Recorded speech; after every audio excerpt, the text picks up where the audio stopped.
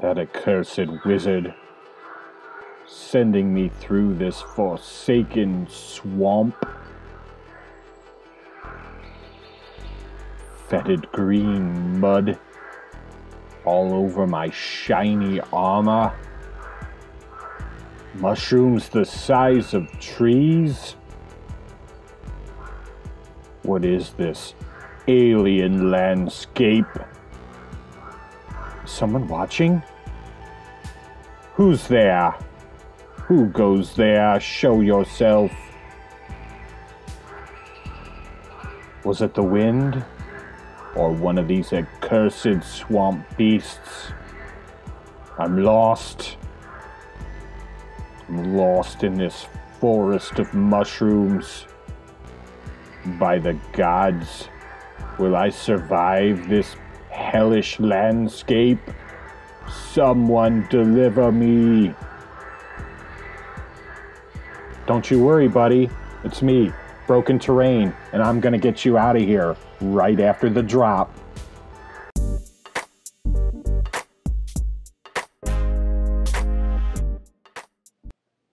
Hey there, YouTube. It's me, Broken Terrain, and I'm bringing you possibly my most favorite project to date.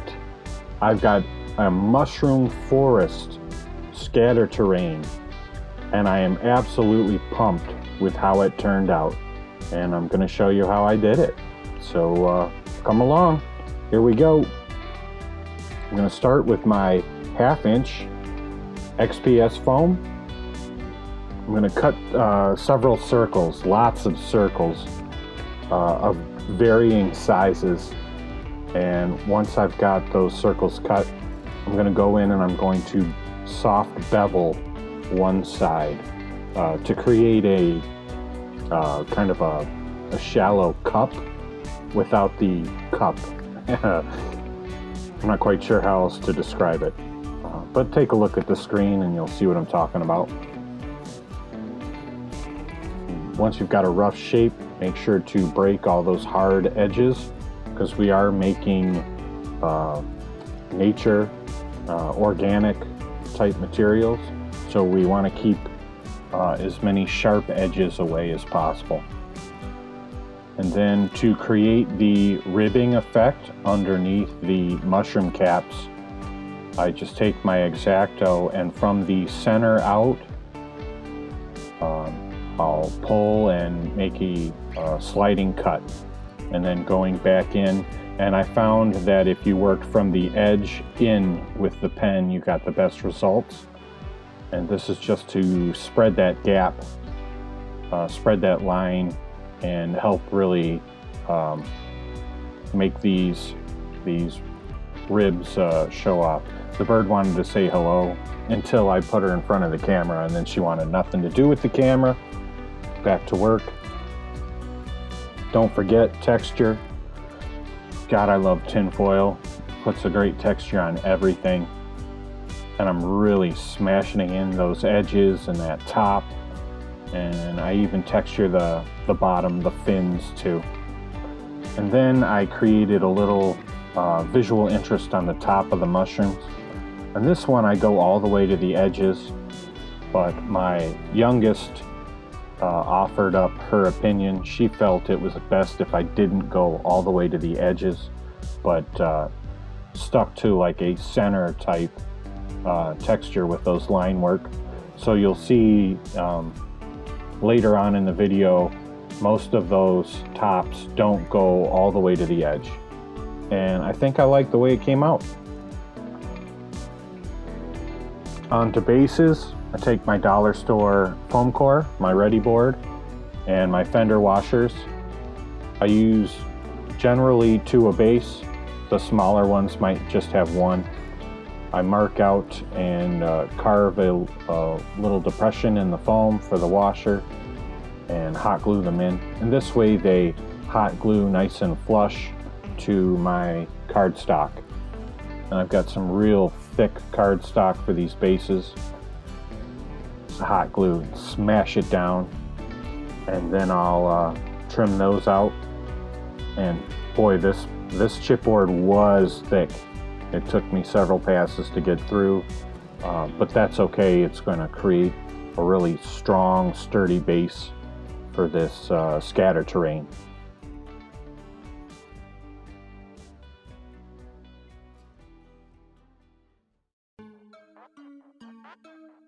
This is done. I moved on to the trunk of the mushrooms. I had a piece of wrapping paper doweling that I thought I would use for this.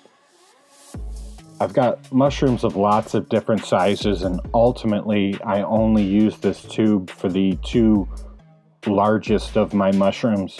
It's simply much too large for the smaller mushrooms.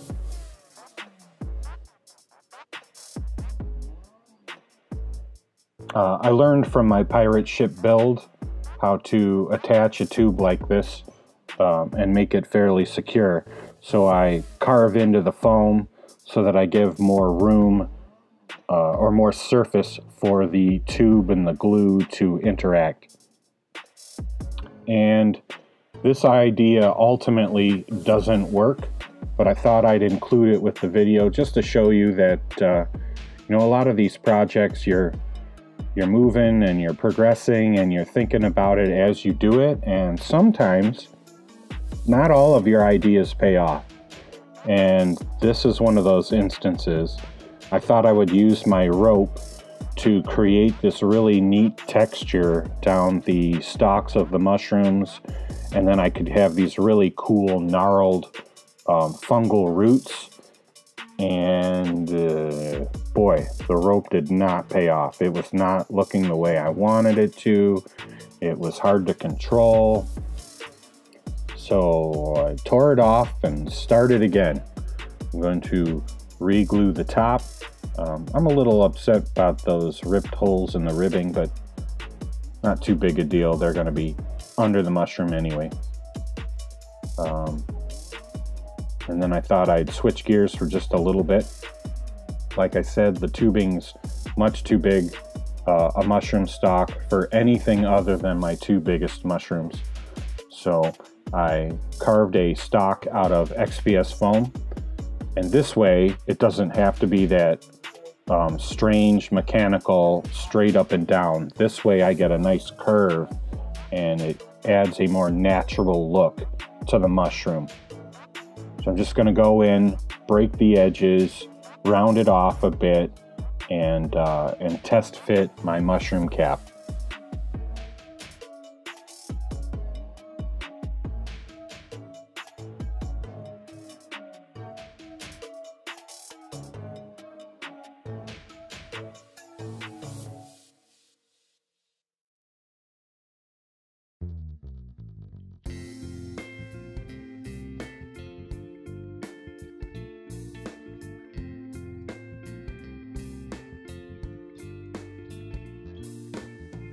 With some hot glue, I start securing the mushrooms. With my carved XPS foam stalk, I found I got a better connection with stalk to mushroom cap if I beveled the top, and that just created a little more connection via the surfaces, a little more surface contact with the hot glue. It worked well.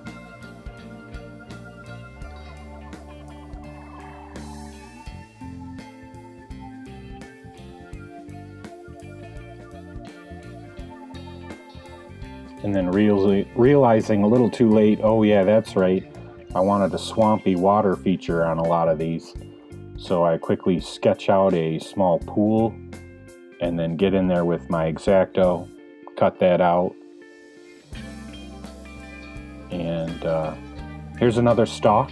This one I really start to get crazy and creative with it. This is a double stalk with two of the smaller mushroom caps. And if you notice, I'm almost building a stairway of mushrooms, and this is going to help characters get from the floor of the mushroom swamp up to and on top of the mushroom caps and the mushroom forest trees there. So you can see I've created a little stairway out of mushrooms. I do this for a couple of the pieces, and this is to allow, points of entry to the upper parts in several locations on the table.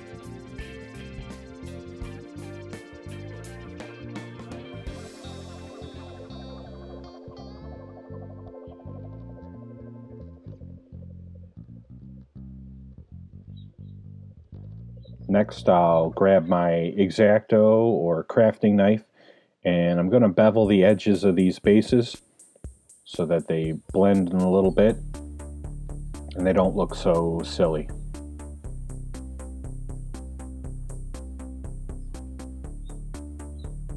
And then I had abandoned using the rope as a texture up and down the stalk, but I thought I would revert to an old DM Scotty method and allow the hot glue gun to create the texture for me.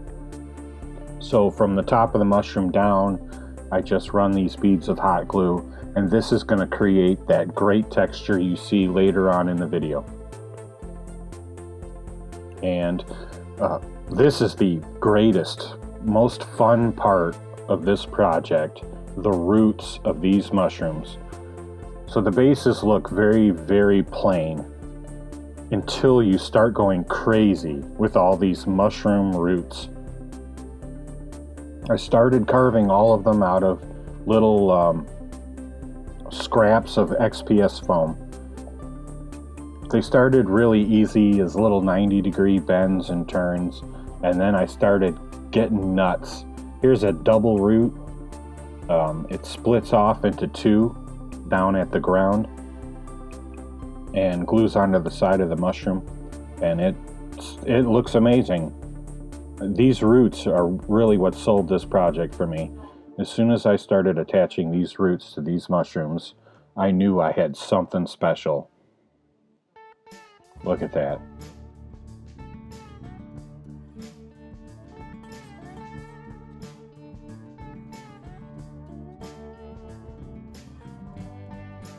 And I'm gonna give you a close-up so you can see the texture and the roots. Man, that looks good. I was so excited at this point. And then I leveled up, ladies and gentlemen. I started using the craft foam because I didn't need to carve down the thickness anymore. I started getting absolutely nuts with the roots shape. Double roots, triple roots, bends and crooks. Oh, you have to try this project, YouTube. Here they are in all their gorgeous mushroom glory, and you can see all these bends and twists from these roots, and they are what really sell this terrain. Here he is, our mini for scale. There he is using our mushrooms as stairs to get to the top for some killing. I love it. And now we'll get to the basics. It's time to finish them up and get them to the painting stage. We're going to use our white BVA glue. We're going to paint it along the base, and then we're going to flock with the craft sand.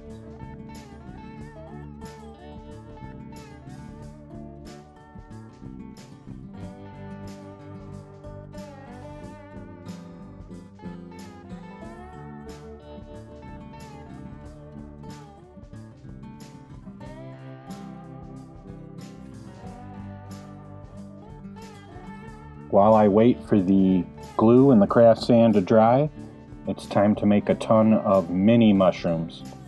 So I pull out a piece of parchment paper and then just drop dollops, round dollops of hot glue down on the parchment paper. And they're going to harden and dry and make the best mini mushroom caps. Now that they've cooled, I'm going to grab a piece of craft doweling, very small doweling, trim it to very small stalk sizes, and I ultimately turned to super glue. Here you can see me attacking the stalk with a white PVA glue, but YouTube, you guys know I am not a patient man, and I'm not going to wait for white glue to dry.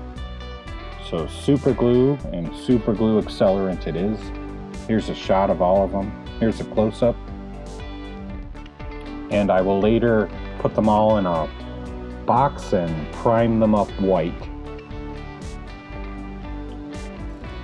After the tiny mushrooms, I hit my large mushrooms with my Black Magic Craft base coat, half matte Mod Podge, half black acrylic paint. I let them dry, and then it's time to hit my mushrooms and their stalks up with a buttermilk.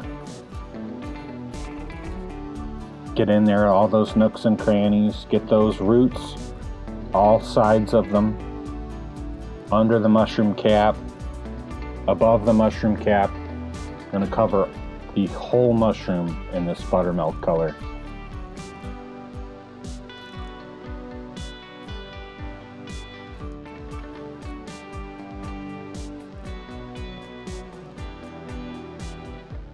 Here's some up-close glamour shots of the painting at work. And you can see all that texture from the hot glue is going to pay off big time. While I wait for those to dry, I go back to my mini mushrooms. And I'm going to paint 3 colors. I've got a violet and this purple. I'm going to do a third of these mini mushrooms with the purple.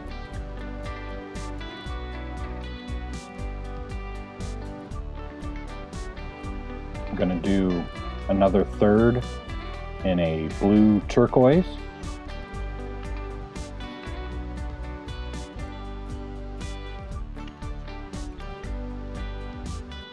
And the final third I'm going to do in a bright red.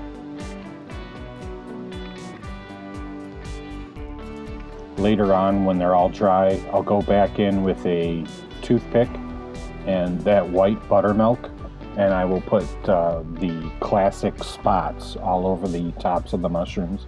I didn't capture that on camera. You're just going to have to trust me. Then I go in with a peach. I think it's a sun-kissed peach.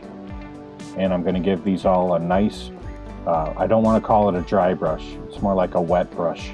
A very heavy dry brush of the peach color on the white.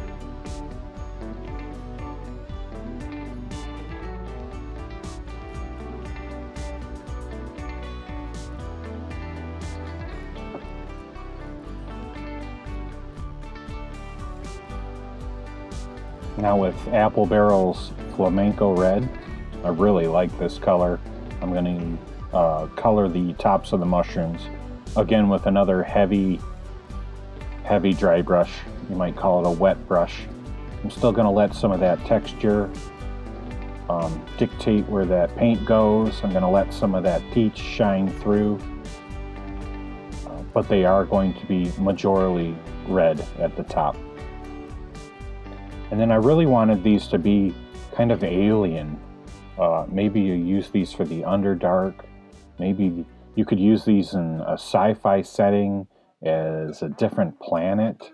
But I really thought that purple, a purple ground would really make these things pop and look amazing.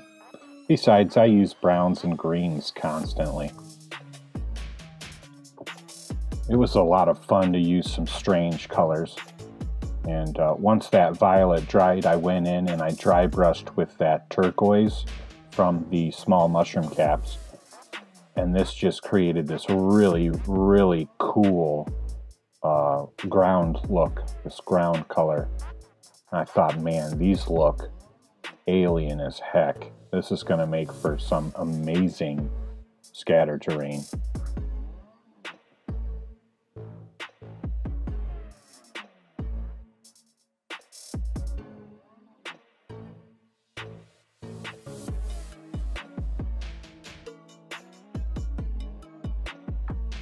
Keeping with the idea that these were alien or otherworldly, I decided I wanted to do some green water. So I picked 2 green colors, one lighter than the other, and around the edges I'm going to paint the light green, and then I'm going to glob in some of the dark green in the middle. And I used this opportunity to practice a little wet blending. I don't often do that. You can see I'm blending the dark with the light green there, and I like the effect. It turns out really nice. Unfortunately, I ruin it right here with the wash. I wish I had kept the wash out of the water and kept that green, that bright green for the water. Live and learn. I'll know for next time. And YouTube, learn from my mistakes. If you try this project, don't add wash to that water. Make sure that water is nice and bright and alien-like. It's only going to enhance the look of these mushrooms. But I just hit them with a brown wash, and I get that wash everywhere. And the mushrooms just jump with this wash. They look absolutely amazing. Once the wash dries, it's now time to start decorating. And I'm really enjoying that homemade flock of mine, the cut up rope that mimics this brown grass. And I thought this brown grass on top of this purple ground is gonna look amazing. It's still gonna look very alien, but this brown grass is gonna add a realism to the purple, a realism to the purple ground. And boy, it looks amazing. This is from my POV cam. I'm wearing my phone on top of my head for this, but I think the camera angle works really well. And you just shake it on, tap the excess off, and then I go around the edges and fluff the edges up so that the grass is sticking up along the edges. You can see the little mushrooms. I've gone back in with that toothpick and just placed lots of dots with that buttermilk, that white buttermilk color. And now I'm just super gluing them in to little nooks and crannies and in the middle of some of these larger root formations. And I'm having a blast with this, making sure I spread the colors, the red, the blue, the purple. And I'm not even done. I go to my little craft bag and I find some decorative moss and lichen, and again, just find the right places to super glue this stuff down. Just lots of little punches of color. So I've let the wash darken the mushrooms, and then I punch it up with all these little mushrooms with all this color. And then it's time to fill in my water features. I've got several with little pools, and I turned to my Gorilla Glue epoxy trick, and I screwed it up hardcore this first one. Thankfully, my wife knows me pretty well, and she bought 2 for me. I had an incredibly difficult time fishing it in over the edges and under the mushroom. I had to use the stir sticks. I would get a big large glop onto the stick, and then I would funnel it in. Well, this took time, and it took so much time doing this very first one that by the time I finished, I went back to start a second one, and I had a nasty little surprise in my glue cup. It was a puck of glue. I really screwed this one up. There it is, my Gorilla Glue sucker. And I just I couldn't believe it. Thank God the wife got me a second one. Thank you so much, hon. And this time I learned from my mistakes. I would squeeze out only enough for each one, and I would do each one individually and then go back in and mix a new bunch of Gorilla Glue. Might be time to just try actual resin.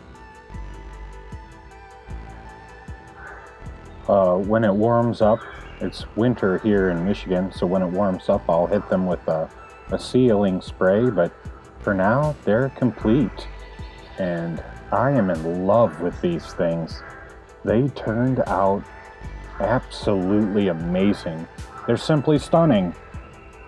And on top of looking beautiful, they create so much dynamic, tactical decision work on the table. They break line of sight. They offer multiple points of elevation. YouTube, these might be my best project to date, and I want you to try them, please.